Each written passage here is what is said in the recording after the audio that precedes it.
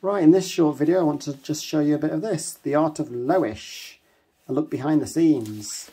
It is a 3D total book. We've reviewed a few of those on this channel. We've got a few of those and they're always really nice to look at. They're always very nice quality books.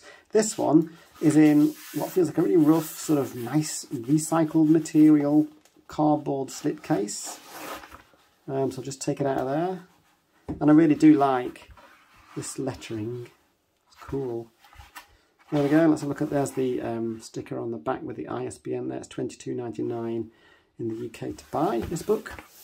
I'll just put that to one side. And here is the hardcover book inside. It's got a very striking cover there. And the design goes over to the back. In fact, let me see if I can fold this out. The hair kind of intertwines. That's really nice, isn't it? Like the colours, the colour palette there. So yeah, same as on the back of the slipcase. Let's have a look inside the actual book.